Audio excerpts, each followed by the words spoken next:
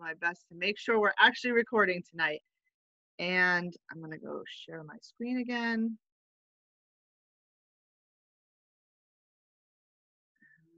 We can get started. Welcome, everybody. My name is Kristy Morley, and I am the Senior Naturalist here at Wissahickon Trails. And just a quick round of instructions. I think most of you are already muted, but just please make sure you stay muted.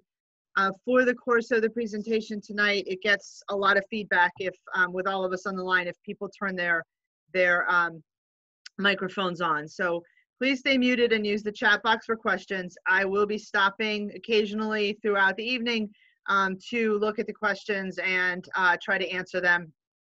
And the recording will be available online within a week after this. So hopefully there's, if there's anything that you missed as we're doing this, you know, that should be available. And I will say as well, please feel free if you want to email me afterwards, if there are specific questions that you have, I'm happy to answer those as well. So we're not really going to be using cameras. So if you want a stronger internet connection, you can turn your own video off, and that often strengthens the connection. I'm going to hide my thumbnail view so I have a full screen. So away we go. So tonight we're going to talk about moths. This is a trumpet vine sphinx moth on our start page here. One that I actually took on the front of my house last summer. It showed up. A neighbor has trumpet vine in their yard, so it was probably roosting on that and the female was laying eggs there. There we go. Okay, let's skip that. So welcome again for anybody who's just joined us. So we are an environmental nonprofit based in Ambler, Pennsylvania. We were founded a little over 60 years ago to protect the land and water of the Wissahickon Creek, largely the northern section in Montgomery County, and we work in partnership with the folks down in the Philadelphia County that manage the Wissahickon as it enters the city of Philadelphia. We have saved nearly 1,300 acres of land from development, and on that land we now have 12 nature preserves and 24 miles of trails that are open for you to enjoy. I know that a number of you who registered for the program this evening are supporters of Wissahickon Trails, but if you're not a supporter of us right now, please take a look at our website, read a little bit more in detail a lot of the work that we have going on, and please consider becoming a supporter. Since we are a nonprofit organization, we do depend on our supporters to continue our mission, and that financial piece is very important in making sure that we are able to continue our mission to protect the land and the water. So thank you again to our supporters, and I hope to encourage all of you to become supporters. So real quick tonight, what we're going to do is go through a quick overview, some slides about sort of setting the stage for this evening, then a little bit deeper dive into moth ecology, some discussion of moth identification, threats and conservation, and then how to do moth watching at home, and some citizen science projects that you can get involved in right from the comfort of your own backyard if you desire. So I will be stopping kind of in between each one of these sections for questions. So again, as I said, please feel free to use the chat box, and I will stop and answer those. So when I say moths, this is what a lot of people think of. They think they're dull, they think they're boring, they think they're pests. And okay, there are moths that are kind of dull and kind of boring looking, and there are moths that we have that are pests. This is true. But in fact, the vast majority of moths that we have aren't pests at all. They're actually really diverse group of insects. A lot of them are very attractive and really kind of cool looking. And as I said, they're really not pests at all, but they are actually a very vital part of an ecosystem. And they are important for a couple of reasons. The first being they are actually pollinators. Given their hairy structure, which we're going to talk a little bit more in detail about, they have the ability to capture pollen anytime they land on a plant or where there's pollen around, and scatter that pollen far and wide because they fly.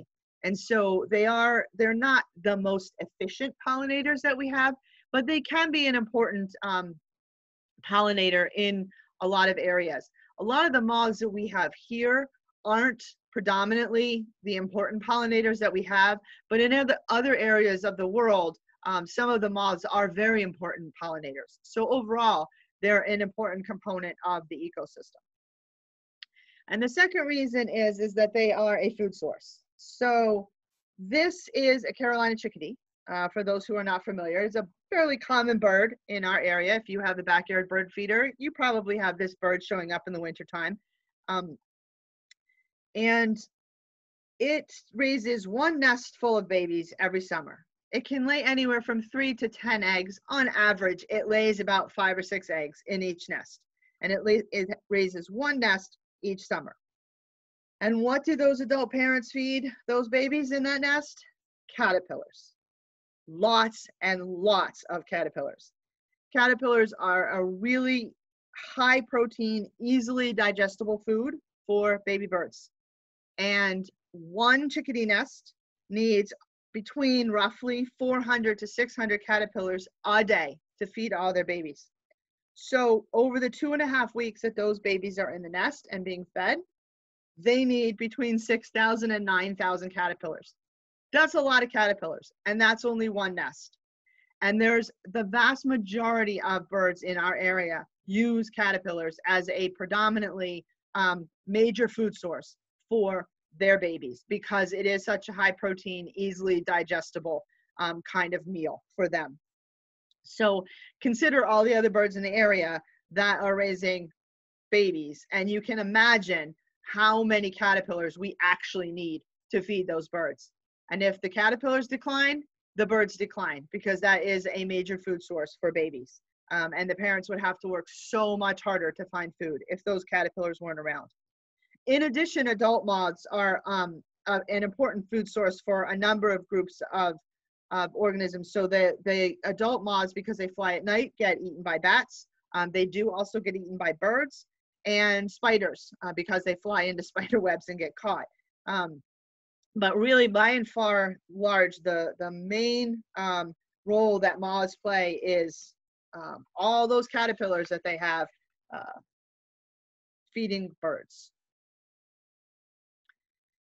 And so with that, I'm going to jump into the moth ecology really quick. I'm going to talk about their life cycle and a little bit more about them. So I'm going to start out sort of with the idea of what is a moth. And to do that, I want to start a little bit at a higher level and sort of see where moths fit in the overall categories of insects. So I've got this chart here, and down the side are the column, on the right-hand side are the names of a number of insect orders, and these are the most common ones. The scientific names, this big, giant orange slice here with 350,000 species is beetles. This one here with 154,000, this gray one here is, get it right, this is flies. So all the flies fit into this category. And next, this 150,000 blue wedge up here that's popped out, this is the Lepidoptera, and this is where moths live. And they are grouped together with butterflies as an order. So this 150,000 species is a total world globally of moths and butterflies. Of that, only about 10% are butterflies, so about 15,000 species. The rest, 90% of that number, or 135,000 species, are all moths. So moths outnumber butterflies by orders of magnitude. There are so many more moths than there are butterflies. And we're never really aware of that because most of the time they're flying when we're asleep. And so there's this whole other world that's going on out there while we're snug in our bed. And so you can see, there are a lot of them worldwide.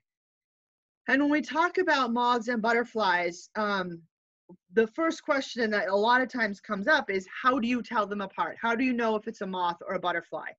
And there's a number of ways.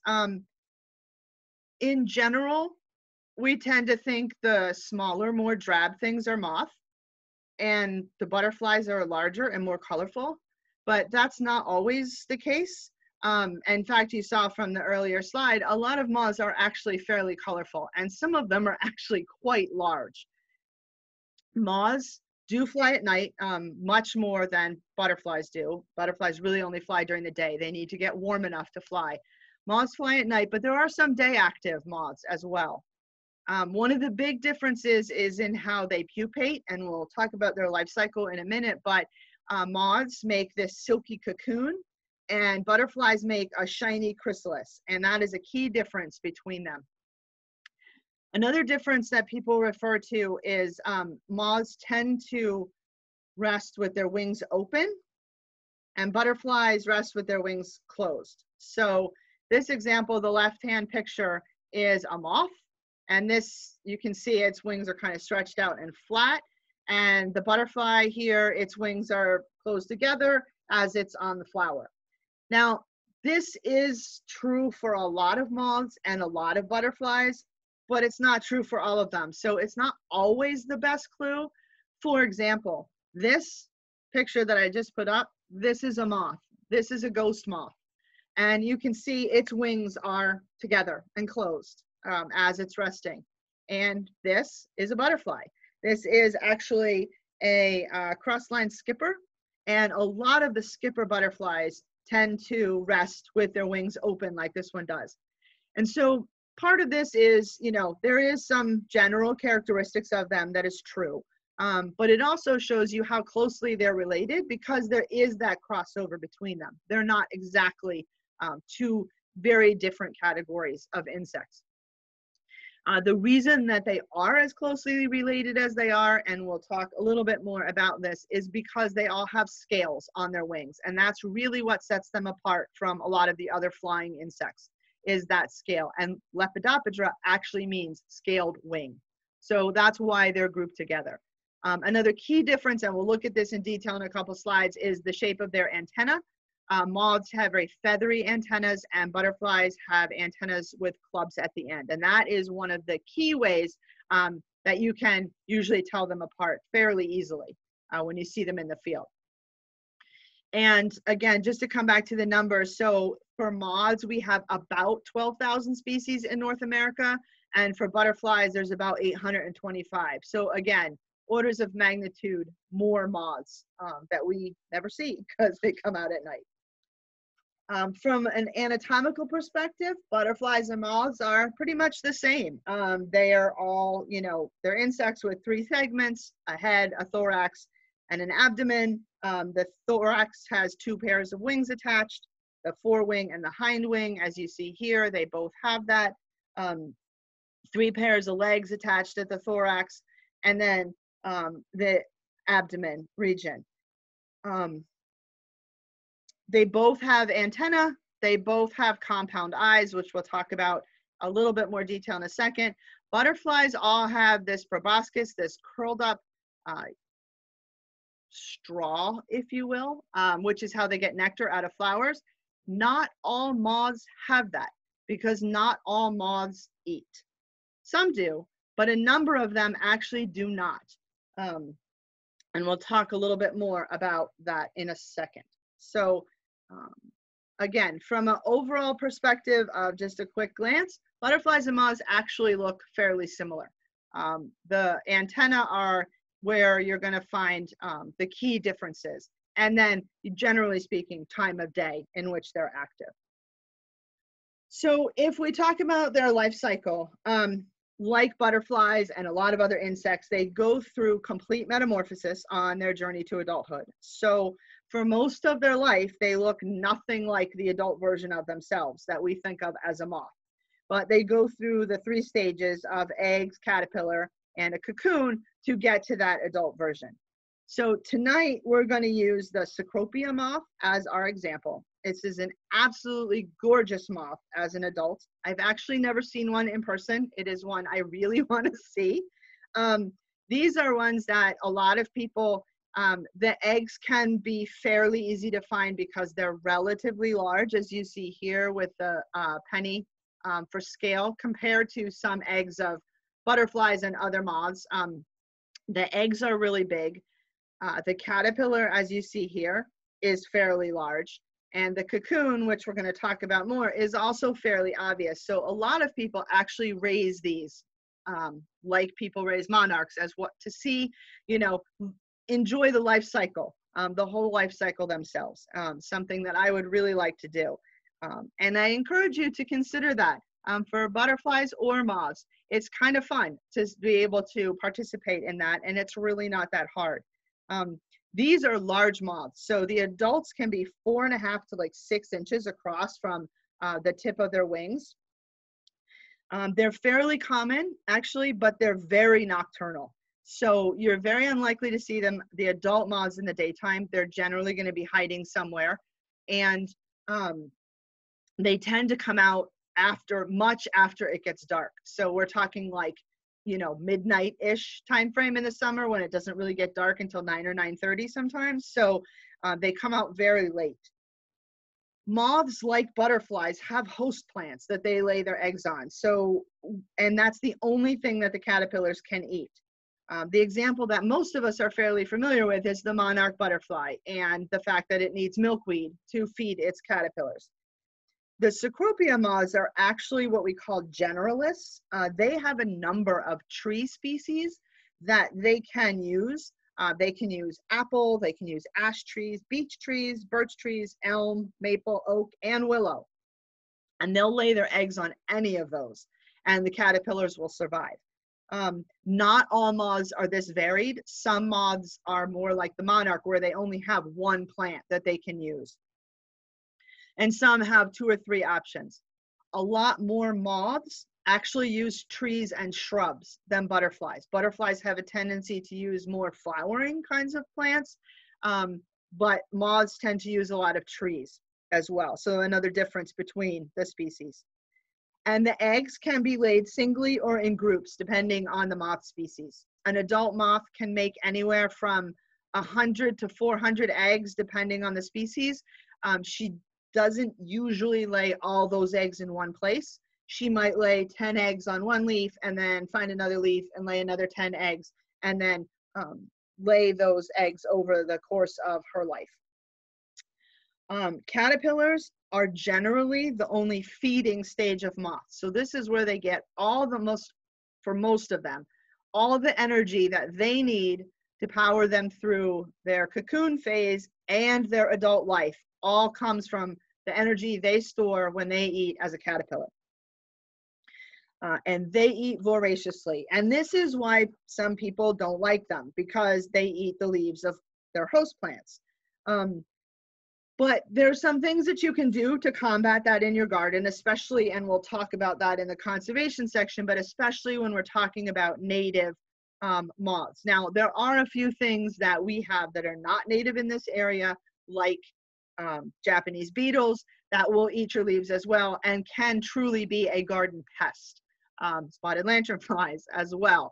So, you know, I understand there are pests that we need to deal with, but generally speaking, when we're talking about these caterpillars, they don't usually rise to the level of a pest.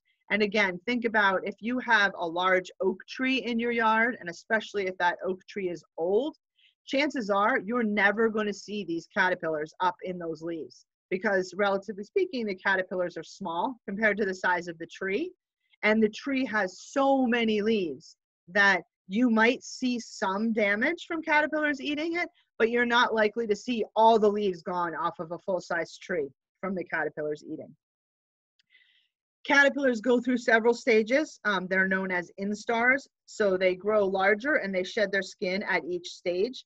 Often the very young caterpillars, or what we call first instars, look very much different from the last stage or the 5th instars. Oftentimes the first instars look, a lot of them are black, a lot of them don't look anything like they will look as they get a little bit older. And the caterpillars have a variety of defense mechanisms to prevent being eaten. They don't want to be eaten by birds, even though a lot of them do get eaten. So they include camouflage, really trying to blend in with the leaves of the plants that they're on. The warning colors, so on this caterpillar, the red and the yellow, those are generally in nature warning colors that say, I don't taste good. The hairs or spines that are on there are also a mechanism to prevent birds or other things eating them. Those spines, I will say, some of those can be irritating to us as humans. They can puncture our skin. They're not usually venomous or poisonous to us, although there are a few caterpillars like that. More often than not, they cause like a contact dermatitis. They can feel like a bee sting, and some people can be really sensitive to that. So if you're going caterpillar hunting, use extreme caution, and I would recommend that you don't actually touch them with your hands. First of all, they're relatively fragile, so they are easy to kind of squish without meaning to. But those spines can be quite harmful to our skin and make them, and very irritating. So heavy gloves, or just move them on a leaf and don't actually try to touch them. Once the caterpillar has reached its final instar stage, and the number of stages depends on the species, a lot of them are somewhere around 5 or 6. The caterpillar will molt about 5 or 6 times before it gets ready to put itself into its cocoon and become what we call a pupa. And this is the period where it is basically taking all of its caterpillar parts and making them all moth parts. And a lot of these parts were already growing inside the caterpillar, and this is a time when they're sort of rearranging a lot of their systems internally, their digestive system, their respiratory system, and growing their wings out completely and getting ready to become an adult. The length, we're going to look in detail at the cocoons in a second, because those are a really key separation point between moths and butterflies. Excuse me, but the length of time that they spend in the cocoon can be very different. Some only spend a couple of weeks, some spend a couple of months. Some moths, like the Cecropia moth, actually overwinter in their cocoon. And so they form their cocoons late in the summer, in the very early fall, and they stay there in their cocoon until spring, and then they come out as adults. Some you can see here for the Cecropia moth, it's like anchored in a shrub or the small branches of a tree. It's hard to tell. And a lot of moths do that. They kind of hang their cocoons up in a tree or a shrub, but a lot of them actually pupate in leaf litter. Some dig holes and pupate underground, and it can all, it varies by species. And once they're done in their cocoon, they get out of their cocoon. In some cases, the Cecropia moths, and it's hard to see from this picture, I couldn't find a good picture online, they actually build an escape hatch at one end so that the adult moth can push its way out of the cocoon when it's time to come out. And the adults come out, and the length of time that an adult moth lives is very short, like 1 to 2 weeks. So you can see in the grand scheme of things, if it takes roughly, I'm going to say roughly a week to go from egg, well, in most cases, a week to a month and a half to go from egg to caterpillar. And then the cocoon can be anywhere from a couple of weeks to 4 or 5 months. You can see that they spend the vast majority of their time not as an adult moth. That is a very short portion of their life cycle. And a lot of those adult moths, as I said, do not eat, including the Cecropia moth. It has no mouthpieces. So all the energy that it needs to survive in its cocoon and live its a couple weeks as an adult comes from all those leaves that the caterpillar eats in those stages. There are some moths that do eat. There's some that drink nectar from plants, just like butterflies do. There's some that actually eat pollen, collect pollen and eat it, more like we think of bees doing, for example. Worldwide, there are some very unique moths and what they eat. So there are actually some that can drink tears from sleeping mammals and birds. We don't have any of those here in the United States. Some eat fruit. I think there are actually a couple in the United States, more in the south of the country, that will eat fruit, especially like rotting, fermenting fruit from fruit trees or orchards. And there are a couple of moths actually that can pierce the skin of mammals, including humans, and feed on blood. Now, there aren't any that do that in the United States, so you don't have to worry. There's a couple in India and I think one in China that do that, but there's none of those in the United States. But you can see they're quite varied in the way that they live their lives around the world.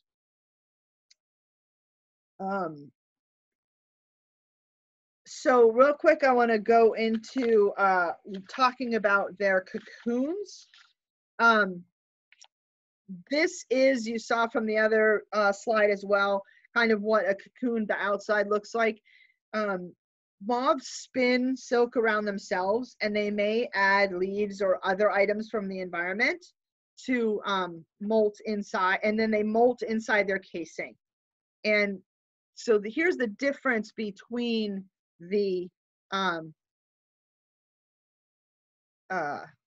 moth cocoon on the left and the butterfly chrysalis on the right. This is a monarch chrysalis. And so inside of that cocoon is where the moth does its final molting stage and becomes a pupa. For the butterflies, they don't have that extra protective case. A caterpillar, a monarch caterpillar, hung itself upside down on this leaf, formed this little tiny white silk pad here to anchor itself, and then molted its last layer of skin, and this is what was underneath, and that's it. So this becomes kind of its hardened exoskeleton for the time that it's in a cocoon. Now, it's misleading to say that in some respects, that the moth doesn't do this.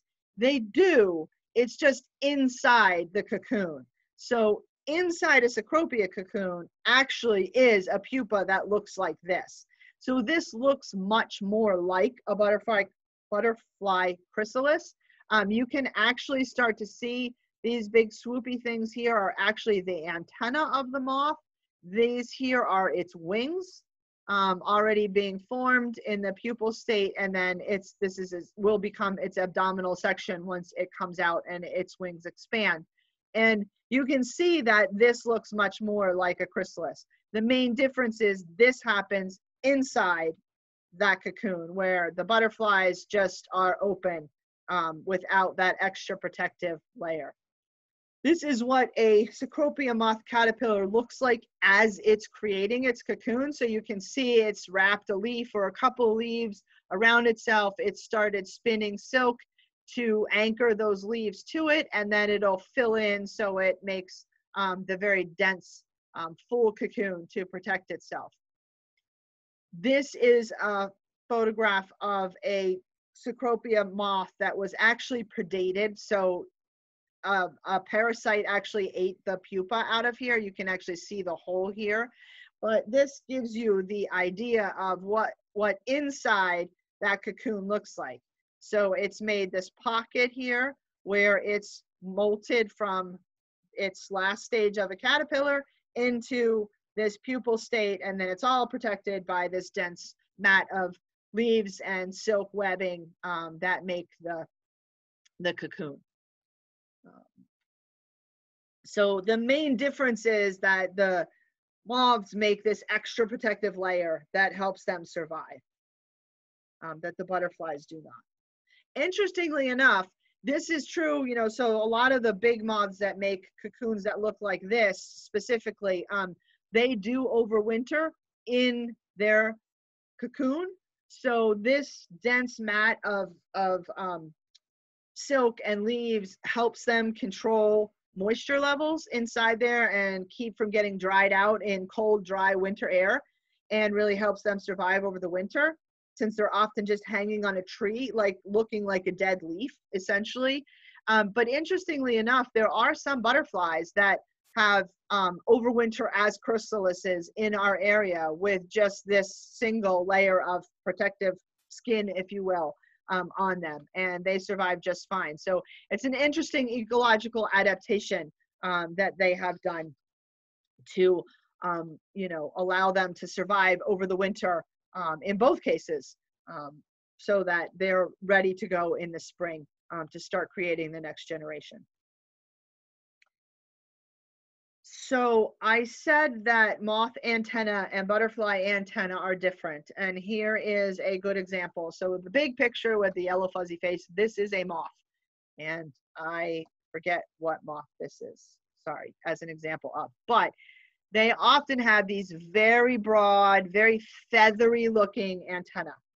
Butterflies, on the other hand, have these very narrow antennas with these club ends. And you can very much see this in the field if you're looking at a butterfly or moth up close, even naked eye, but certainly with binoculars, you can very often see the moth's really big antennas. And so adult moths have, since a lot of them don't eat, they have one biological imperative, and that is to find a mate, reproduce, and pass on their genetic legacy. And in that 1 to 2 weeks that they're alive, that's really what they're focusing on. Even the ones that eat, that's really what they're focusing on, is finding a mate and reproducing. And since they operate largely in the dark, they need to find another mechanism besides their vision to find each other. We're going to talk about their eyes in a minute, and they do see, but you can imagine that being able to see in the dark is rather difficult, and so they need to make sure that they can find a moth of the right species to mate with and pass on their genetic legacy. And so the way they do that for moths is the majority of the females actually excrete pheromone, chemical hormones that they waft out in the air, and the males actually use these big antennae as noses. And they use them to sense out the pheromones that the females of their species are producing and find them and mate. Now, most moth females also have these antennae, and they probably use them in a similar way in terms of sensing and smelling, if you will, that they're on the right tree or right host plant to lay their caterpillars on. And the ones that eat may use those antennae to also sort of act as a nose to help find the food that they need to find during their lifetime. So they serve a multitude of purposes, but they are definitely almost always sort of big and broad and almost look like feathers on the top of their heads.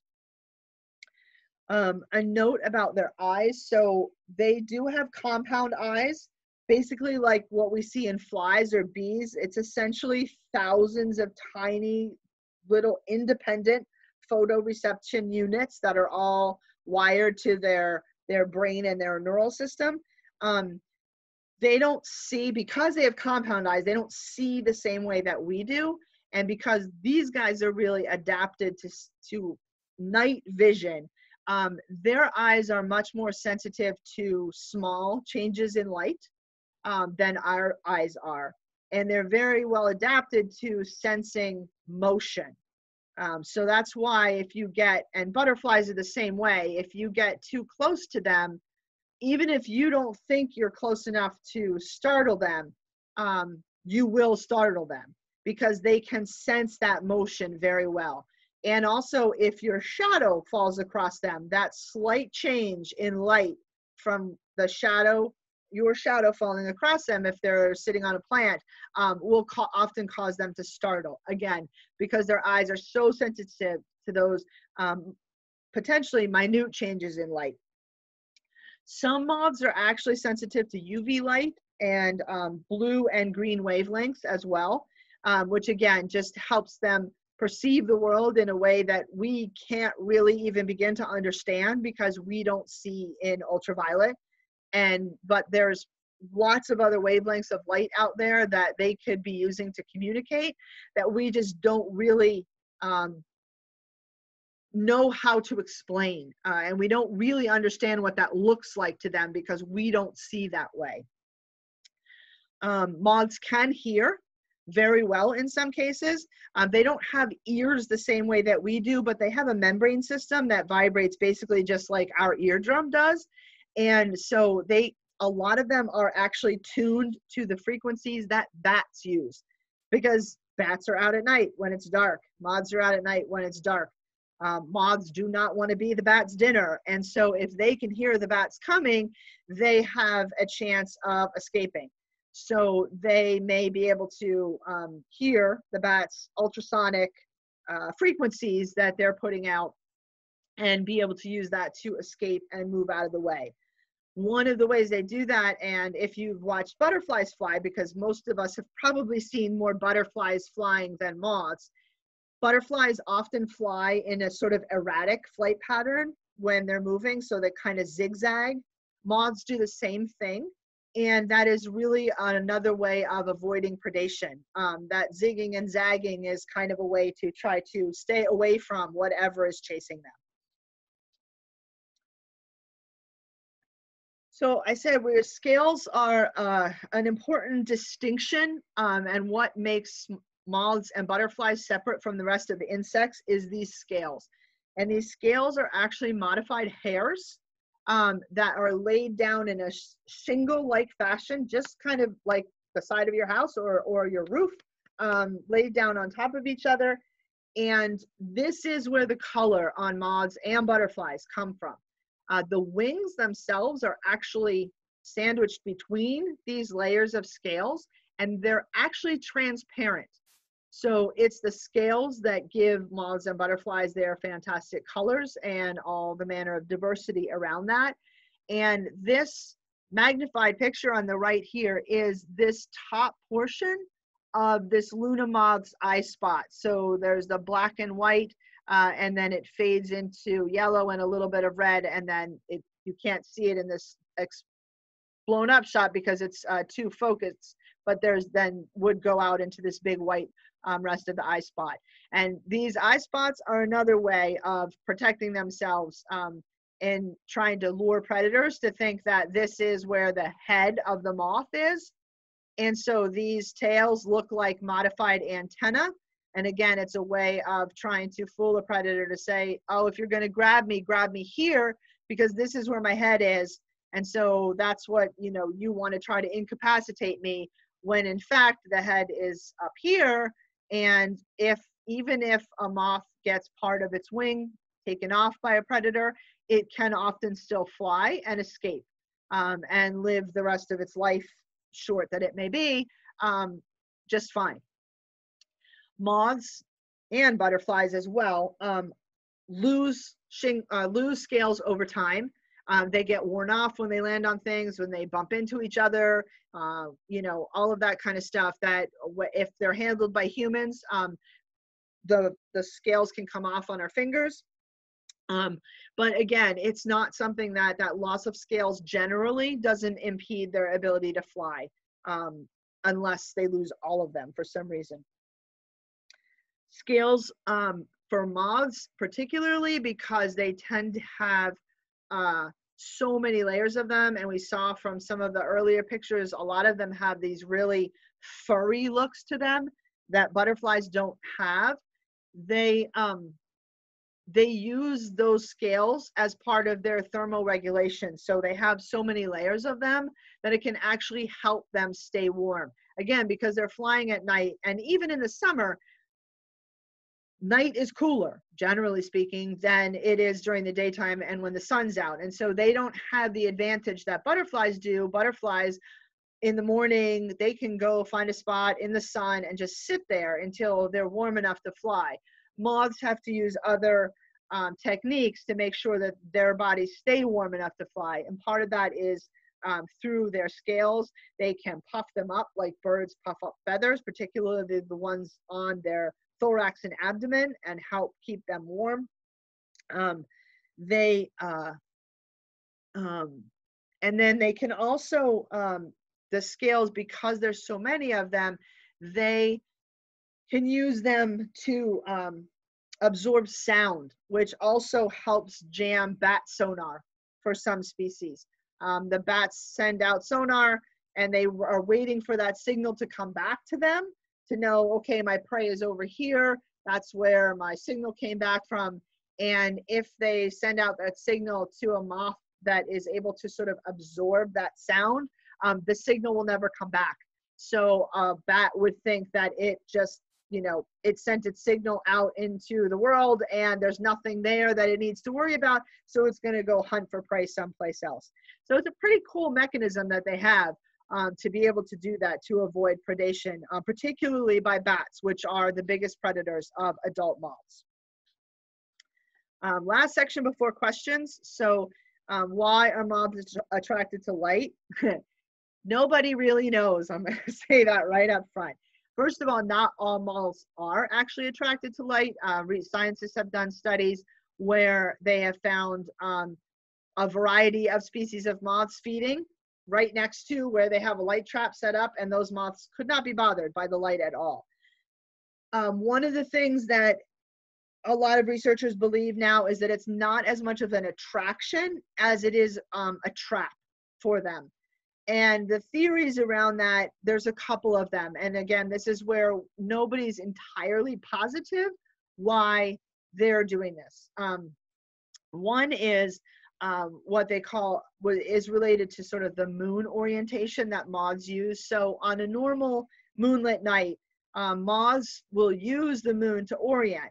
That helps them orient up from down in a dark environment. So for pretty much all of us, whether it's light or dark, the lightest part of the sky is always up because either the sun's up there, and even when the sun's not out, the clouds reflecting the light, it's light up there, versus down on the ground, it tends to be darker. And then same at night, if the moon and the stars are out, there's more light up. And so moths, butterflies, birds as well, don't fly upside down. So they fly with the light part of them on the top of them. And so they use the moon to help them orient in normal situations. When you have a light that's like a light trap like this, where this light is sitting here, it's not just sending light waves in one direction like the moon would essentially be doing, because moths don't fly all the way to the moon. They always stay underneath of it. But a light bulb is going to be putting out those light waves in all directions. And so the thought is that moths are not able to properly orient like they normally would. And so then they kind of get stuck in the light. The other part of that has to do with the lightest part of the sky being one of the ways that they try to avoid predators. It's generally better to fly up because there's usually more room to maneuver than flying down. And so oftentimes moths will fly up to get away from things. And again, a light source is going to act like the moon or stars and attract a moth to fly up towards it. Why they stay there is a whole other issue, but the leading theory right now is that the light actually traps them. So just like us, their eyes have to adapt to the dark, and they're much more able to be in the dark than we are and sort of see better than we do in the dark. But if we stay out long enough, and especially if we stay out from sunset to full dark, our eyes actually adapt. If there's no lights to mess up our night vision, our eyes actually adapt relatively well and can see much more than we think we can normally see in the dark, because we're used to having all those lights around. Moths are the same way. They have this dark adaptation that works really well and better than ours does, because they're used to living in the dark, that they, when they're introduced to this really bright light source, they can't overcompensate for that. And their dark adaptation and their night vision, if you will, basically gets blinded and they can't function. And so because it's so bright, one of the theories is anyway, that they sort of settle down on the sheet and just stay there because they think it's daytime. And so, okay, I'm done. I'm not going to fly anymore. I need to find a place to rest. And this is as good as any because I can't see to leave this area. And so, you know, that's kind of why they end up on sheets like this when researchers set up light traps to try to survey what moths are in an area. Another interesting thing that researchers have found is that younger moths tend to be more attracted. And one of the ways that you can tell the age of a moth, and a butterfly for that matter, is sort of the freshness of the scales, the intensity of their colors. Older moths tend to look faded and worn. They might have pieces of their wings missing, where they've gotten nipped by a predator, or had run into a branch or something like that along the way and scraped off a few more of their scales. And so you can actually tell sort of a fresh moth versus an old moth relatively easily. And a lot of studies have shown that it seems like it's the younger moths that are more attracted to the light. And it may be a byproduct of them trying to understand and sort of map their home range. And they see this unusual light source and all of these other things, them trying to orient, and then they're flying blind. And so they get stuck in the light. Older moths, since they have sort of mapped their home range already, if that light hasn't been around, they're less bothered by it. They sort of know it doesn't belong there, so they're going to ignore it and maneuver around it and stay away from coming into where it's able to sort of trap them to the point that they can't leave because they couldn't see. And also, moths are more attracted to light traps like this when there are no other competing lights in the area, including the moon. So one of the ways to try to study moths is to do these light traps, but you do need to do it in areas where it's relatively dark to try to maximize the numbers of moths that will come in.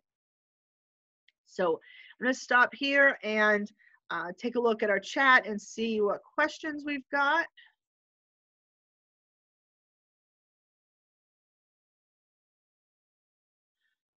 Okay, I'm going to start with the second question first. Where do they go during the day? They hide under leaves, on tree branches, on tree trunks, on bricks on the side of your house. Anything that looks like they feel like they can camouflage themselves for. Which came first, the moth or the butterfly? Did butterflies evolve from moths or vice versa? I think butterflies evolved from moths, if I remember correctly. But there is actually some debate about that. But I think given the sheer number of species, it's generally believed that moths have been around longer than butterflies, and the ability to fly during the day came later. How many broods do most moths in our region have? Most moths, well, I shouldn't say that, 1 to 2 roughly. There may be a couple moths that have 3, but largely 1 to 2. Somebody asked, where can you find the Cecropia moths and caterpillars? If I knew, I would love to share it with you. Most people find them on their host trees. So things like oaks or willows that branches are low to the ground. A lot of people tend to find them in the fall after the leaves have fallen off the trees. The vast majority of leaves are off the trees, and then they look at the leaves that are not left and see if there's any cocoons in there, and then they'll bring those cocoons home and usually keep them in like an aquarium type setting in their garage and see what comes out in the spring. Sometimes it's not Cecropia moths. Sometimes it might be some of the other big silk moths that we have. There's a couple of other species of those, but they're similar to the Cecropia moth. That's the way I know most people find them. Some people find the caterpillars and collect the caterpillars. Same thing. With the caterpillars, it's just like raising butterflies. You have to provide them that food. So if you found them on a plant, bring some leaves of that plant home with you for them to eat until they get ready to become a caterpillar. To become a pupa. What is the most common moth in our area? I honestly don't know. That is a really good question, and I have no idea. I'm going to make note of that because I'm going to try to find the answer. I have to do a video on the wildlife of the Wissahickon in the next week or so, and I'm answering people's questions, and I'm going to put that question in because I don't know the answer to it. Host plant for woolly bears. Oh, we're going to talk about woolly bears at the end, so I'm going to hold that question for a second. Is the Luna moth the only moth in our area without a mouth? No, there's a lot of moths in our area that do not eat. I don't know, like, percentage wise right off the numbers in our immediate area. It's actually kind of hard to find numbers of moths and species, and we're going to talk about this a little bit in the identification section, because we probably don't actually have all of the moths identified yet. And so there's not always really good numbers of what's out there for regions. But the Luna moth is certainly not the only one that doesn't eat. There's a number of them that do.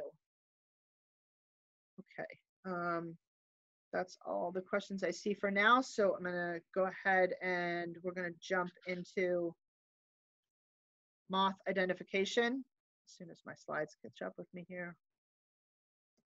There we go. Okay. So moth identification, I'm going to tell you right now, I only have 2 slides on this because it is difficult and it is frustrating. Despite the occurrence of some really flashy, easily identified moths like the Luna moth or the Cecropia moth, there are still a lot of really similar brown and gray moths out there that are really hard to tell apart.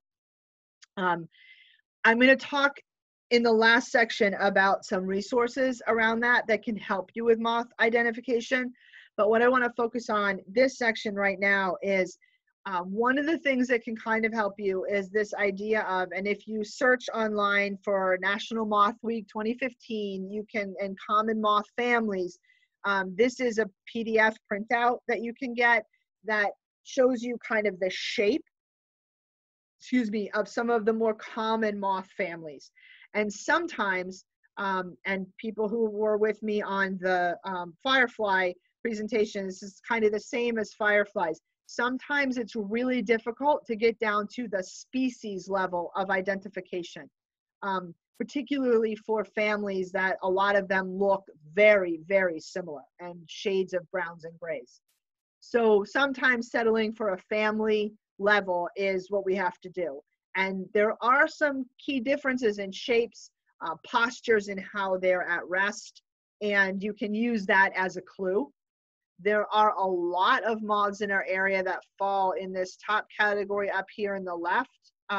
These are what we call micro moths. They're really tiny, like your pinky fingernail small, and very tiny and hard to see. So it can be really difficult to identify any of those to the species level without, putting them under a microscope, which most of us aren't going to take the time to do.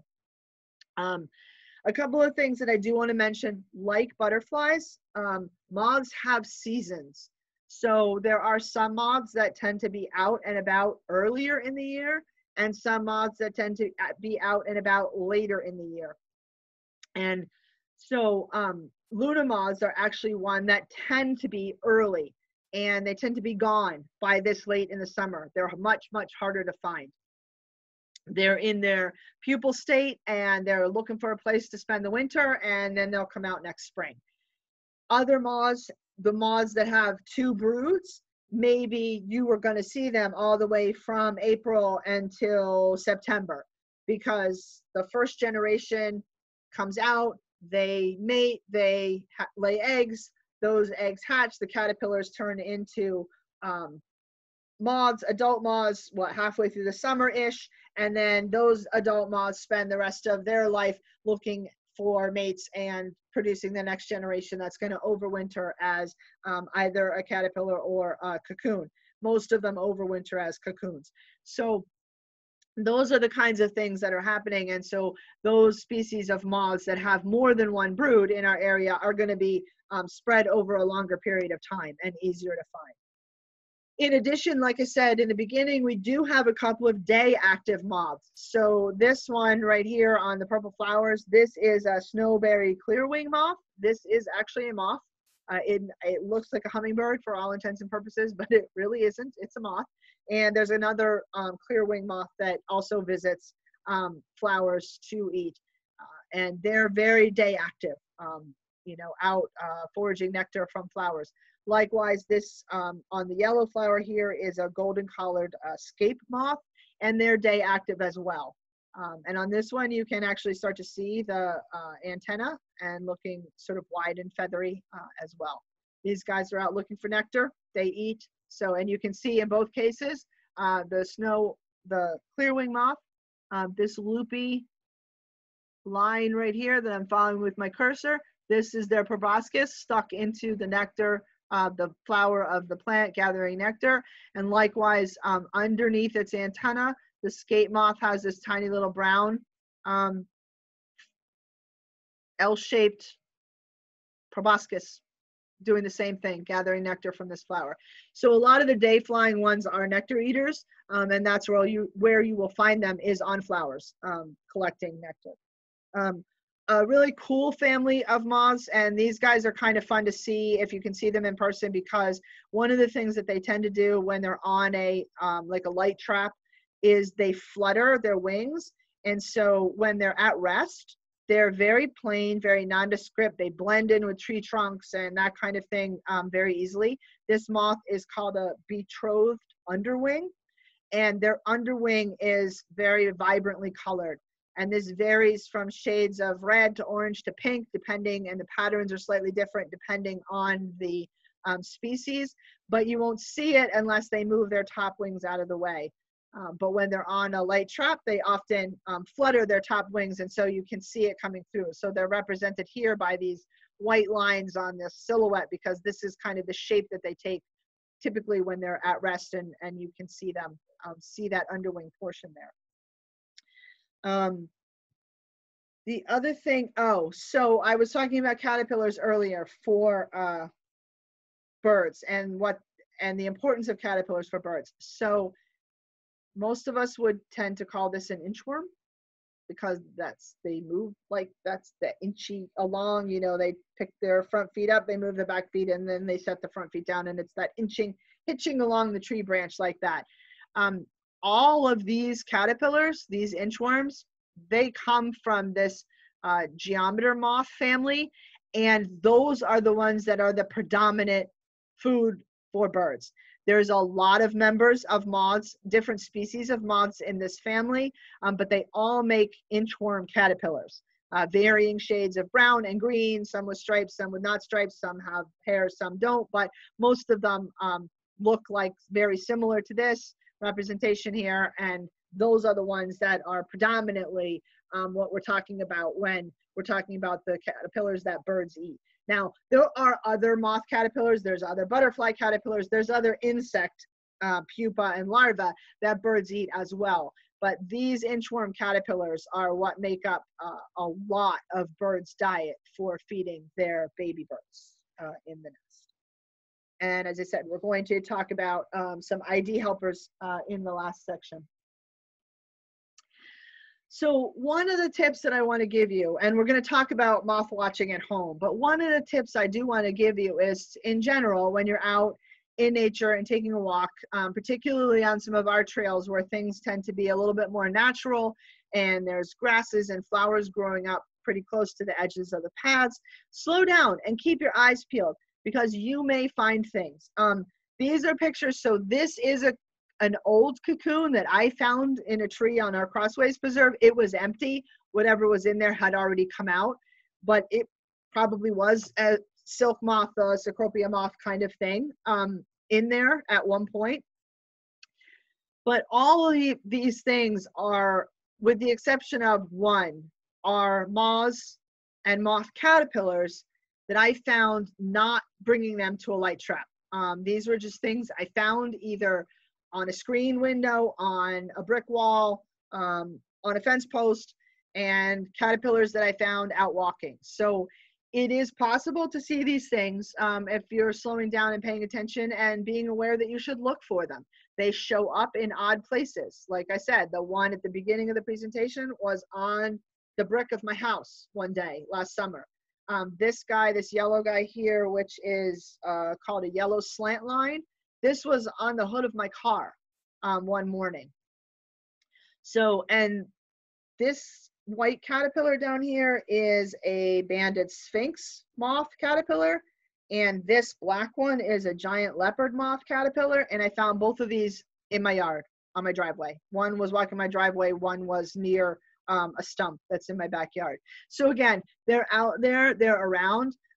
Pay attention, and you might be surprised what you can find. This really weird looking one down here, this green and burgundy black stripe thing. This is this is the banded sphinx caterpillar. The one on the end is the American dagger, the white one. Got my list wrong. This is the banded sphinx caterpillar. I was bird watching down in Cape May, and it was walking in the grass at the side of the path. There it was. I so wanted to bring it home with me. I didn't, because I was in a state park, and you're not supposed to collect things from state parks. Number one. Number two, at the time, I didn't know what its host plant was. So I didn't know if it was still in a stage where I needed to feed it, and I didn't know what to feed it. So I didn't want to bring it home. But I really wanted to. I'll tell you that right now. The only one that I got a picture of, because it came to a light trap that I had in my backyard, is this one up here that really does not look like a moth, probably to most of us. This is a rhododendron borer moth, and it probably is living on the mountain laurel in the front of my house, which looks like is very related to rhododendrons. And there's probably other rhododendrons in the area as well that they could be using as their host plants. I know it doesn't look like a moth. It actually is.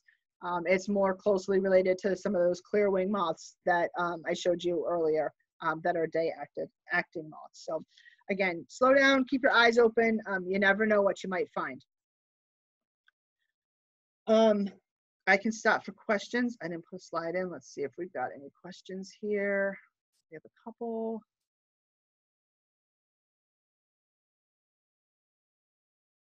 So the butterfly moths or hummingbird moths, those are they're snow. There's a couple different names they go by. Snowberry clearwing is one of them. I can't remember what the other one is right off the top of my head. Clearwing moths, but we often refer to them as hummingbird moths because that's what they look like, is hummingbirds. And is there another question there that I missed? Nope, that's all I see. Okay.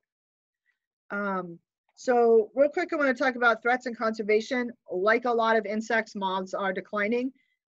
The level of decline is kind of unknown at this point, and part of that is because we don't have really good numbers, baseline numbers, to know where we started in terms of population.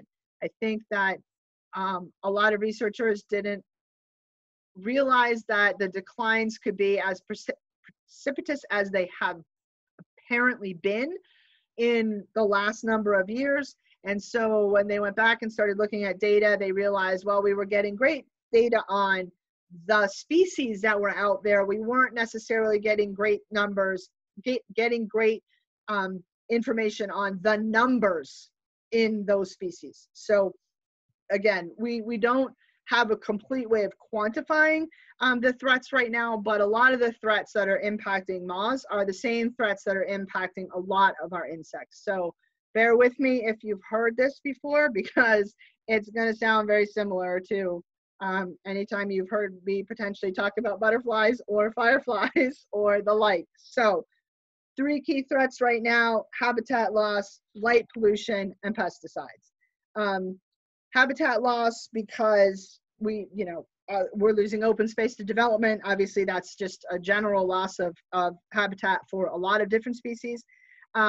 Also, on a smaller scale, the reduction in leaf litter, because as I said, a lot of these caterpillars like to pupate in that leaf litter. And so when we rake up all the leaves off of our lawn and we put them in bags and we put them out on the street to be picked up as trash, we're throwing away caterpillar pupa a lot of times. And so something that we want to be aware of. In addition, since these moths, caterpillars evolved with our native plants, they need those native plants to eat, and they can't eat a lot of the non-native plants that we have. And it's not just a matter of non-native plants being invasive, although that can be a problem. It's more a matter of even if you have non-native plants in your yard that aren't invasive plants, these caterpillars can't eat them because they don't know what they are. So planting native plants is really the only way that you can help native species of moths and other insects that need those plants to eat in their larval states. Light pollution is a huge issue. This is a picture from the International Space Station in 2017. Up in this top right corner, this is Hartford, Connecticut. We come down 95 into New York and Newark, New Jersey, across the state of New Jersey, and then this big bright patch down here is Philadelphia on the lower left side. So this constant corridor of light that is really bad for night requiring insects. And it's bad for a couple of reasons. So the cumulative effect of so many lights means we have what's called increased sky glow. So in other words, the sky is never really dark in populated areas, not dark like it should be. And that impacts the visibility of stars, it impacts the visibility of the moon, which impacts the visibility of moths to be able to orient themselves properly. Also, some moths really need dark to be able to comfortably function. That constant level of light is an impact, has negative impacts on their system. Kind of like when we don't get enough sleep. We need that level of sleep to function. And moths and other night functioning creatures like bats and fireflies also need that level of dark to function. And then there's the direct impact from artificial lights in the environment, so lights on our houses and our streets and our cars, and how they act as light traps for moths in certain circumstances. And so that, you know, the level of light pollution that we have can have serious impacts on their lifestyle. And then pesticides is an ongoing problem for a lot of insects, and probably one of the largest causes for decline for a lot of species, including moths. They can have direct impact in terms of, you know, insecticides that just actually kill the adult moths or larvae. But a more problematic issue is indirect, where their food supply is contaminated. So we have a category of pesticides in the United States that are called neonicotinoids, and they're really bad. But the reason that they're really bad is because they are systemic to the plant. So the seeds are actually treated, like when nurseries will grow stuff to be sold in a nursery setting, the seeds are treated and the plant absorbs that pesticide into their tissues. And so when and this can happen for a lot of plants that are sold in the nursery trade, even native plants. So the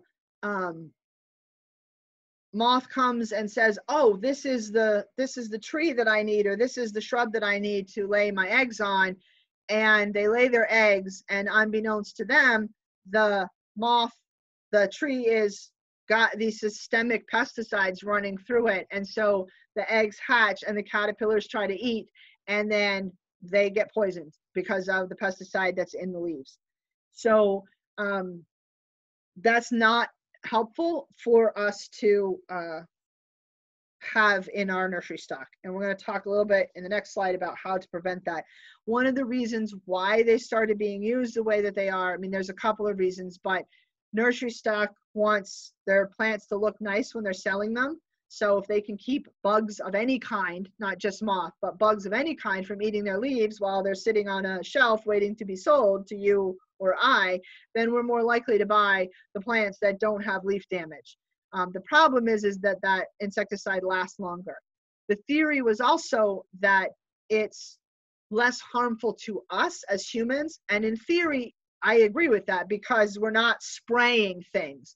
It's in the plant, it's contained, we don't have to like spread it all over the environment. The problem is that the vast majority of insects that we have, that we need for pollinating fruits and vegetables and flowers and all the things that we like to have in our yard, we need insects for that. And those insects almost all of them have a phase that eats leaves of something or stems of something. And so by having these insecticides throughout all those tissues, that's really bad for all of the leaf-eating insects. So what can we do? Well, oh, I forgot to change my slide. Sorry, folks. This is the same things for making your yard firefly friendly. Leave leaf litter. You can go to this website that I've got on the page here. This is the Xerces Society, www.xerces.org. They have a ton of information on how to do this, and way more detail than I can go into in this presentation about the impacts of pesticides, their impact on, you know, the environment and specific insects and things like that, and then how to avoid using them, some other things that you might be able to do instead. So have an insecticide-free yard. Use pesticides or use them extremely limited as a last resort for really bad infestations of things, and target those infestations to things like Japanese beetles that aren't native, that do a lot of damage to our gardens, and take food away from the native insects in some cases as well. So think about what you're trying to get rid of and how you might try to achieve that in a way that doesn't require spraying a lot of chemicals all over your yard. Double check when you're purchasing your plants. So as I said, the idea of having neonics in plants is really, really common in the nursery trade. And it's particularly common in nursery stock that's sold in big box stores and bigger nurseries. So check. Most of the things that you buy in a big box store have a tag on them, and it will say that it's been treated with this. And don't buy it. Express your displeasure to the store. You know, there are a lot of native sources in our area for plants. Some of those resources are on our websites. If you have specific questions about where to look for native plants that you want for your yard, shoot me an email, because I'm happy to point you in a direction for some resources. So those, you know, all of those things are going to help. And the more we speak up as consumers to say we don't want this in our plants, hopefully that can apply some pressure and change back to not having them in our plants, because they're not good for our native insects. And along with that, reducing your lawn and planting more native plants can go a long way towards making your yard more friendly for moths and other native species of insects. And then particularly for moths and fireflies, make your outside lighting less disruptive at night, especially in the summer when moths are active. So there's lots of things that you can do. There's a bunch of information on the Xerces Society website, but some key things that you can do are, you know, limit lighting to intended areas using covers that direct the light down rather than just letting it go up into the air and contributing to that sky glow. Closing your curtains to keep your inside light in at night and not spilling over into the outside. Again, just ways that we can help reduce the level of light pollution in our environment. And again, there's, like I said, there's lots of information on their website about that. And the last thing that I just want to mention is about bug zappers, because as we're going to see in a minute, moths are attracted to UV light more than anything else in the world, and bug zappers are based on UV light. And the theory is you put up a bug zapper, you get rid of mosquitoes in your yard. Sorry, folks, mosquitoes aren't attracted to UV light, so they're not going to get rid of any of the mosquitoes in your yard, or very few of the mosquitoes in your yard. What they will kill is your moths. So try to reduce your use of bug zappers, because if you're using them for mosquitoes, they're really not helping you anyway. There's other methods for trying to get rid of mosquitoes in your yard, and bug zappers won't help. So I'm going to check questions really quick, and then we're going to talk about moth watching at home and how we can do that. Let's see.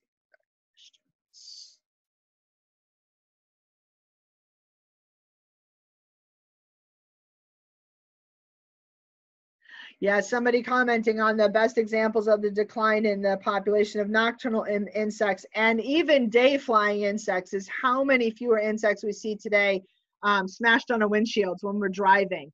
And that is very true. And again, it's hard to quantify because nobody really counted the number of bugs that were smashed on their windshields. We just always knew it was a lot, but now we notice that they're not there. So yeah, that's a huge issue. Screech owls, yes, screech owls often get hit chasing moths into the headlights of cars. That's very true. And a problem, again, it contributes to the light pollution because the moths are attracted to the lights and the screech owls are following the moths. Yeah, somebody says I bought a plant because it had a caterpillar on it. I've actually bought a plant because it had a caterpillar on it as well. Somebody that I work with actually was in the grocery store and wasn't necessarily going to buy parsley and realized that there was a black swallowtail caterpillar on the parsley in the grocery store, and so bought the parsley to bring the caterpillar home. So yay, save the caterpillars. Last one. So getting rid of mosquitoes. Okay, so the biggest thing that you can do for trying to get rid of mosquitoes without impacting other insect species is to make sure that there's no standing water in your yard. And unfortunately, if there's standing water in your neighbor's yard, you're still going to have a problem. And so unless you really sort of get everybody on board, you know, I've done everything I can do to reduce standing water in my own yard, but I know that one of my neighbors has a boat that has a tarp over top of it that almost consistently has a puddle in it for a large portion of the summer. And I discovered the other day that my other neighbor on the other side has a fire pit that they're not using, that they didn't cover or turn upside down, and it's full of water. So I'm sure it's also full of mosquitoes. So that's like the number one thing that you can do, and try to encourage your neighbors as well to look for sources of water, because you know the mosquitoes aren't only going to stay in their yard if they're breeding there. The other thing is, and this does have some potential impact, but again, it's kind of that give or take, and you have to find that balance. So mowing things a little bit lower, or not letting really weedy areas of your yard get overgrown. Mosquitoes will sort of use that as their nursery once they're out of the water areas, and they like to hide in that. And the more that you have of that, the more it's going to attract mosquitoes to your yard. So, we want to leave some weedy areas because a lot of our native insects like that as well. You kind of have to find the balance in your yard for keeping mosquitoes at bay. And honestly, I think, you know, the ideas of there are natural insect repellents, a lot of the lemon eucalyptus oil, and I know people have mixed results with them, but if you're out in your yard early in the morning or late in the evening, they often do work well enough to keep mosquitoes away from you. And in your immediate area, oftentimes citronella candles really do help. If you're staying sort of in that one area of your patio, you need a bunch of them, but those are the kinds of things that can help. And they're not really going to have a significant impact on the other insects in your yard. But getting rid of standing water is an absolute key. So moth watching at home. So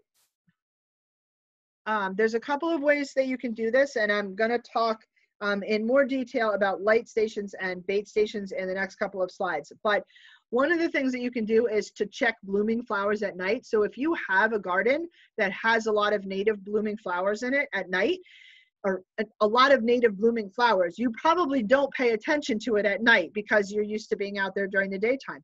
Go out at midnight and see if there's any moths on your flowers, because you might be pleasantly surprised at the things that might be actually visiting your flowers at night. The other thing that you can do is to get a black light flashlight. So hopefully you can see this. This is a black light flashlight that I have. It's just like a normal flashlight. It looks purple.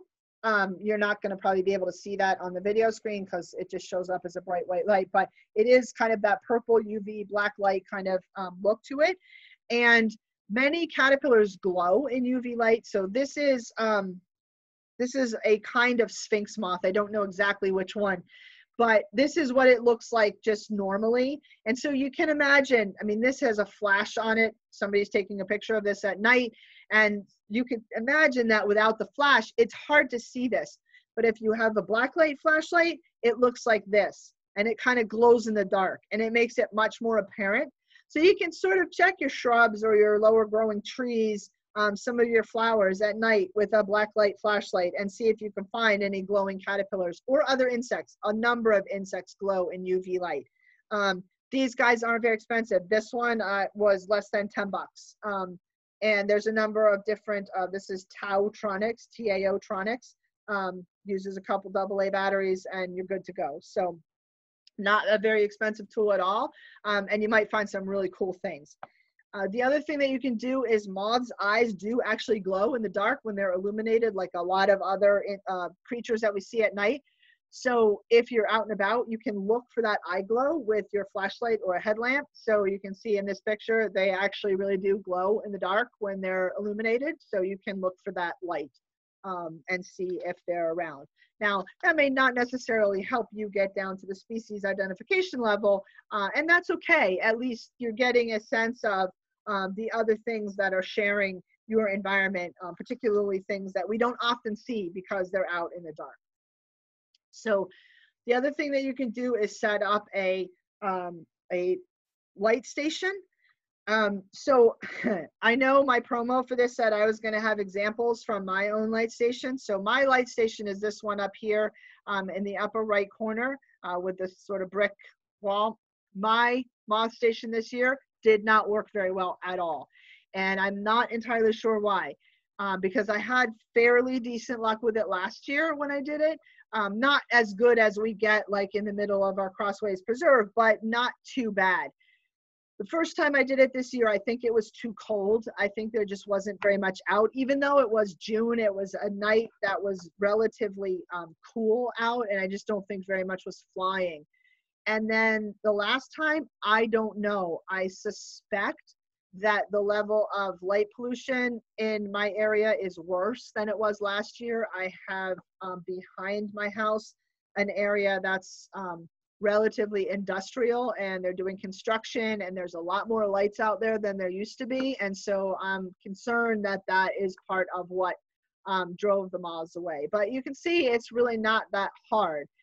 This is a sheet that's held up with magnet clips to my garage door. And I'm going to talk about the light source in a minute, because there's a couple of different things that you can do. You know, you can go a very simple approach. This is just a hanging hook with a light source and just using the wall of the house because it's white, and that's perfectly fine. Another garage approach here with a 3-light source, and I'll explain why they did that in a second. But so one of the things in general, you know, any kind of light will work. I mean, obviously you've probably all seen moths, some moths circling around lights that you might have on your front porch, and it's annoying because they land on your door and you have to open your door and then they fly inside and all that stuff. So really any light can work, and the brighter the better. But to really attract the widest variety of moths, you need a UV light source. And there's 2 ways to get that. One is a black light. So like this, the black light, you know, those purple glowing lights that you've probably seen. That's one of the ways that you can do it. Now, they do now make what they call white black lights, which is what this is down here, this tube. So you can see it's not purple. It actually looks like a white light bulb, but it is actually putting out UV light. So that will attract moths, and you can get covers for them so that it helps protect them so they won't break, you know, that they can sort of take a little bit of wear and tear from hanging outside, and you can use those. These guys are relatively inexpensive, $2 to $5 a tube, so not that expensive.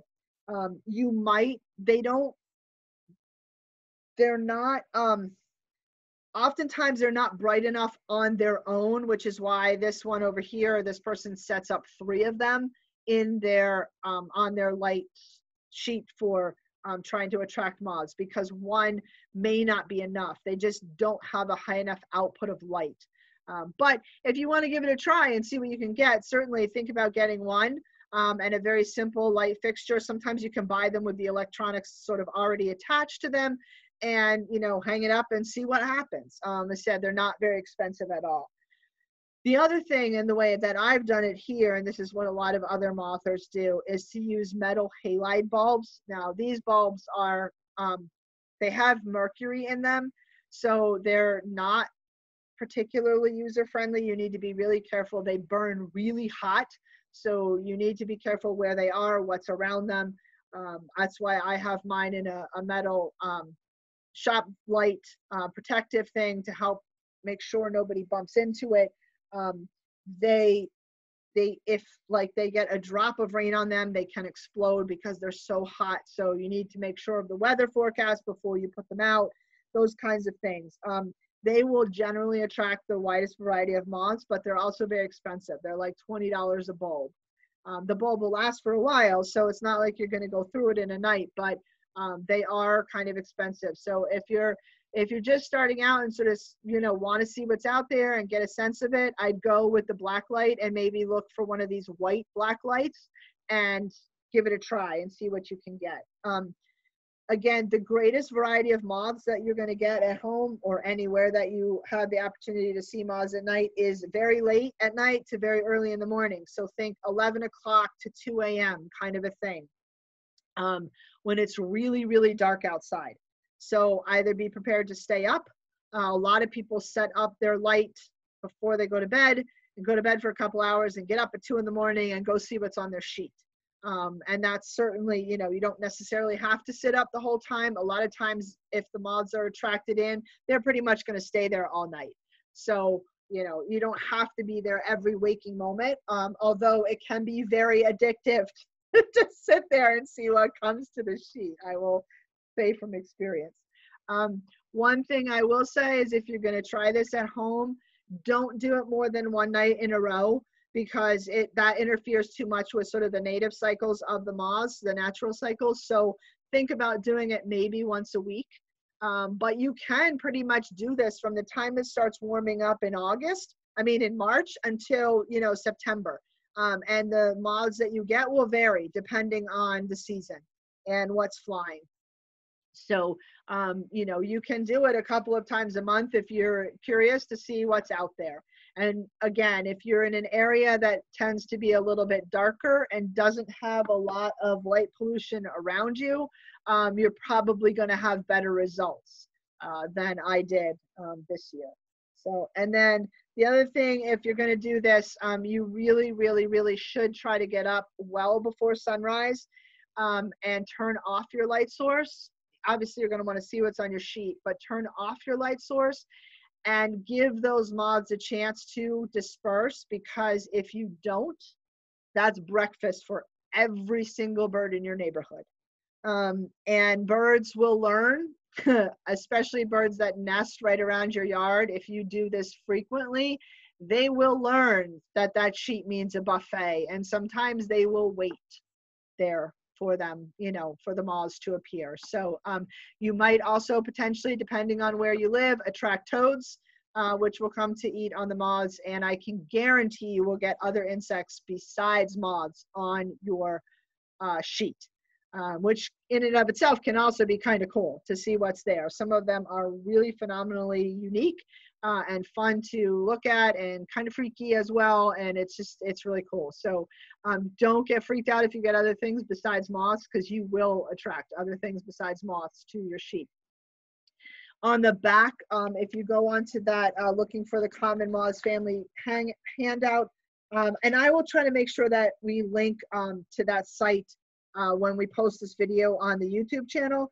So on the back side of that, where the common moths are, they also have some other insect families that you might get on your light, so to help you sort of identify them. So that's a fun way of checking out some of the insects in your area. The other thing that you can do is to create what's called a bait station. Not all moths come to light. So basically you're going to create this sugary fermented kind of bait and paint it on your trees.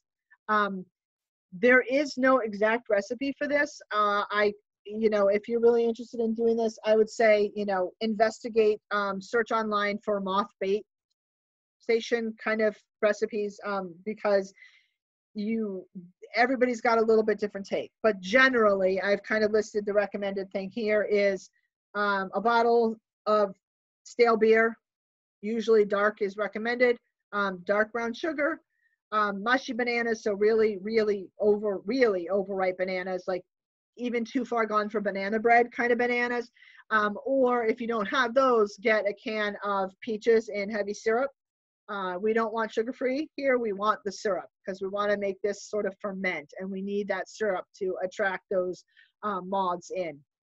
And so basically what you're going to do is mash up the bananas or the peaches really fine. You know, potato masher works really well. Kind of put it in a bucket, add the other ingredients. You kind of want it relatively thick and syrupy. It shouldn't be like water thin. It needs to have some body to it. And basically you want to let it sit in the sun for a couple of days. They recommend putting like a piece of newspaper with a rubber band or a piece of cheesecloth with a rubber band over top of it just to keep the insects out of it. But if you put a tight lid on it, sometimes it will ferment and create gas, which you don't want it to blow that lid off. So dark rum is sometimes also recommended.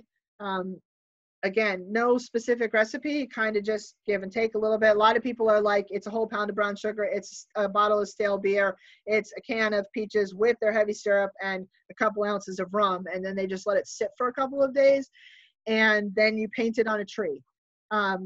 Try not to drip it on the ground when you're painting on a tree because it will attract ants, and so you want to make sure that it's, you know, up on the tree.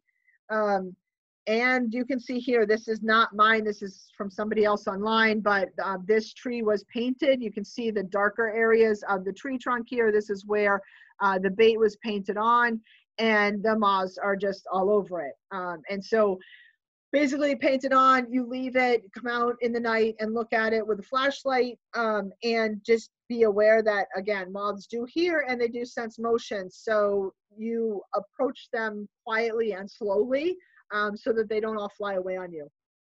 But you can get bait, you know, do bait stations for attracting moths. And this will often attract different moths than would come to your light station because, as I said earlier, not every moth is really attracted to light. A couple of citizen science projects really quick that you can do. So the Butterflies and Moths of North America, or BAMONA, is a website that is collecting information about butterflies and moths all across North America.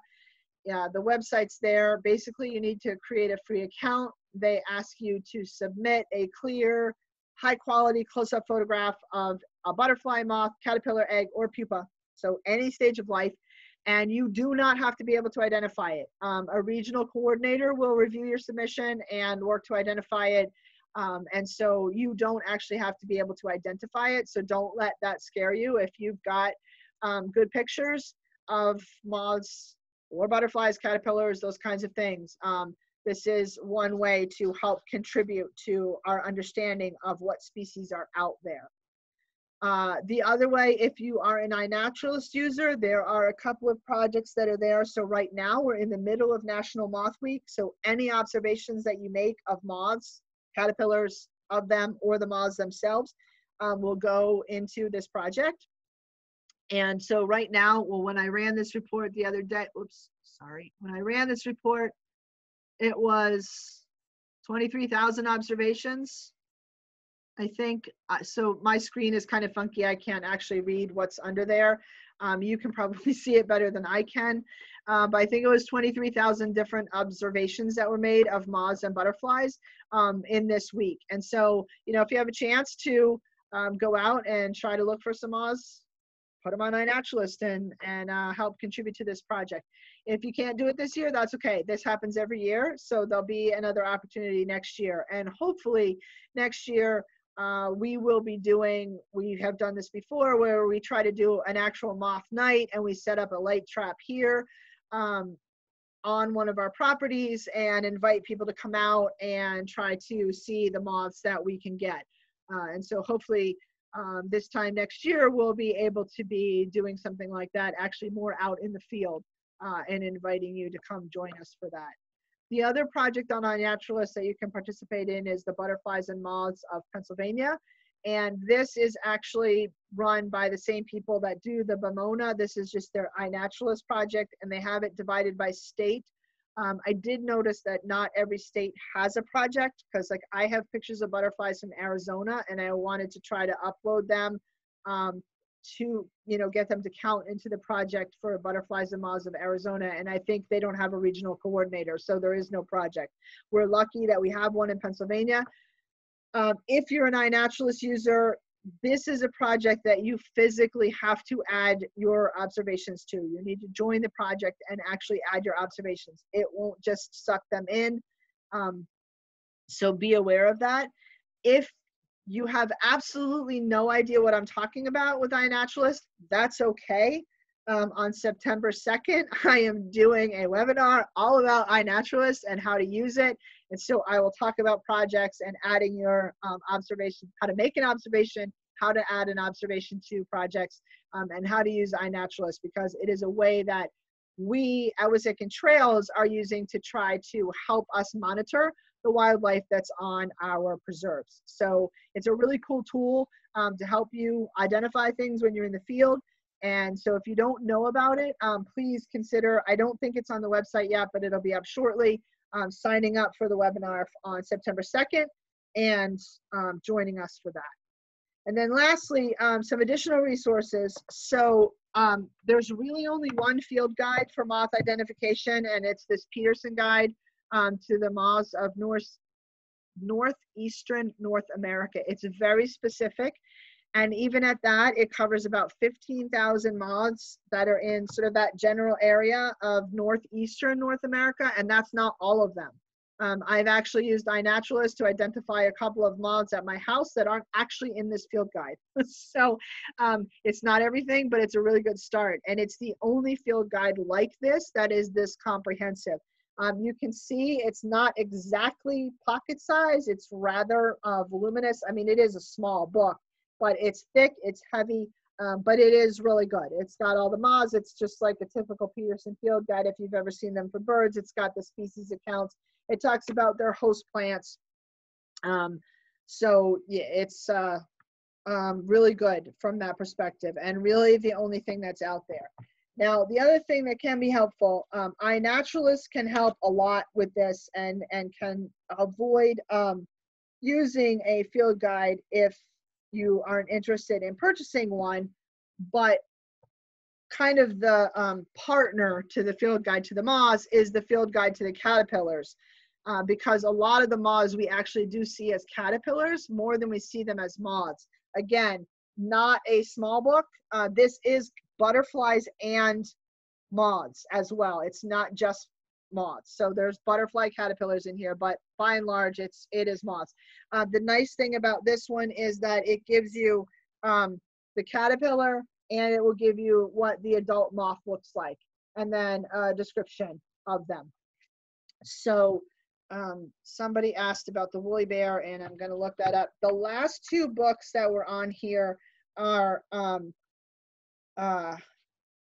Over and Above, if you're really interested in going a little bit deeper than I've gone tonight into moth ecology, or understanding the functions of their scales and how to find them and how to see them and all of those kinds of things. The Discovering Moths book on the far right is actually a really easy read. I don't think it's in print anymore, but used copies of it are very available, and it's not particularly expensive. And it was a really intriguing kind of a book to read. The Moths Complete Guide to Biology and Behavior is much more in depth. It's not a huge book. It's actually rather thin, but it is tiny print and very packed with information. But again, if you're interested in going a little bit deeper, getting those from the library, or, you know, checking those out can be a way to do this. And last slide I have here, because this is a question that I always get asked. Woolly bear caterpillars do not tell winter. So I'm sorry, but I'm going to dispel that myth for you. And I am trying to find the So woolly bears are the caterpillar of the Isabella moth, and the moth there is on the right. They are, when they're orange and black as a caterpillar, and the amount of orange and black is actually a function of their instar stage. So as they get older, they tend to lose black. Each time they molt, the orange band in the middle tends to get bigger. So the caterpillars that you see in the fall are actually probably pretty close to, a lot of times, their final instar stage and looking for a place to spend the winter. These guys have a unique mechanism to be able to spend the winter in our area. So they look for a hiding place in leaf litter, under a log, someplace somewhat protected like that, and they actually freeze. They don't really hibernate, they literally freeze.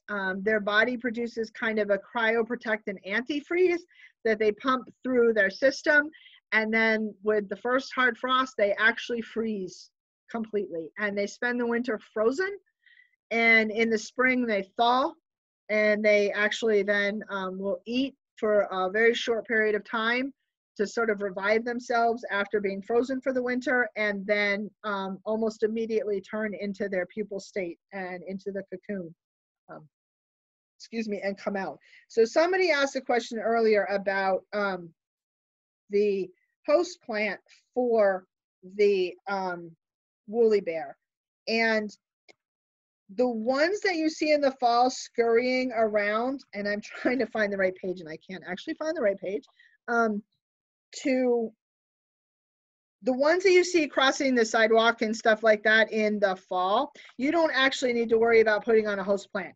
They are looking for a place to hibernate, and they are well on their way. So I wouldn't worry too much about them at all.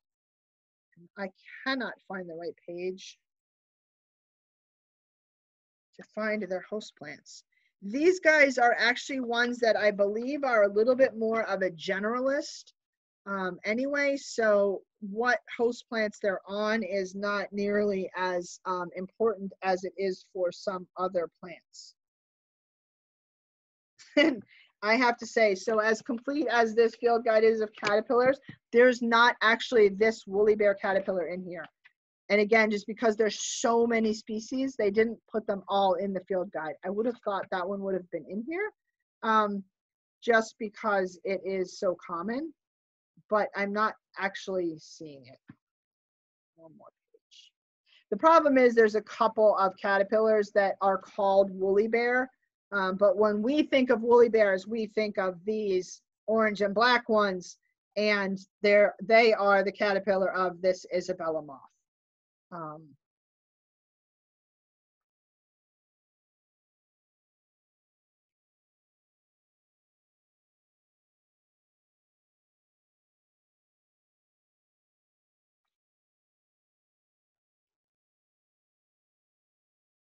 Yeah, these guys are tussock moths, and so like a lot of other caterpillars, they do a lot of different kinds of trees: oak, birch, willow, beech, those kinds of things. So as a caterpillar, they're probably going to be higher up in the trees. It's those ones that you see in the fall that are going to be down, you know, in the grass looking for some place to hibernate for the year. These guys will also eat dandelion, grass, regular grass, lettuce, and nettle. So a bunch of food sources on the ground as well. So, okay, I'm going to stop here. This is my last slide. So I'm going to take the last set of questions and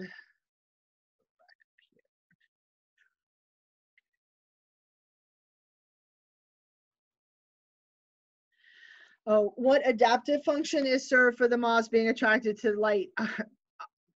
From our perspective of being attracted to a light or trapped in a light that's going to put them on a sheet on our garage door, there is no adaptive function for that. It's probably a byproduct of their just their overall functioning and how they use light to orient themselves that gets them caught in our lights. That's really not an adaptive function for them at all. In fact, it's probably somewhat detrimental, which is why we recommend that you don't put out a moth presentation or a moth light very often, because it is detrimental to them and can attract predators to the area. The Southeastern Peterson Guide has some species in our area that aren't in the Northeastern Guide. Yeah, so again, it's just because there's simply so many different species, it's hard to get them all in one field guide.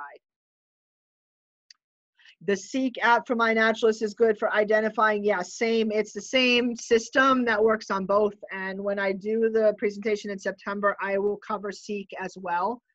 Seek is a great one that a lot of folks with kids use because it's a little bit more kind of scavenger hunty, or it can be if you use it that way. So I'll cover that in the presentation in September as well. Website for host plants, okay. Yep. There's a lot of, yeah, there you go. Thank you. Deciduous trees, yeah, we got there. All right. Any other questions? 462. Yep, I got it. Thank you. So yeah, like I said, that's all I've got for tonight. Thank you for joining us. If you have any specific questions or want specific information on setting up a light trap and want more detailed information, I do have resources that I can point you to on like where to buy the light bulbs and that kind of stuff. So if that's something you're interested in, please feel free to shoot me an email. If you want more information on native plant resources, again, please do not hesitate to send me an email and I can get some information directed to you to help you with that. So just check this, make sure there's no additional questions. So yeah, thanks everybody for joining us, and hopefully we'll see you at our next presentation. Good night all.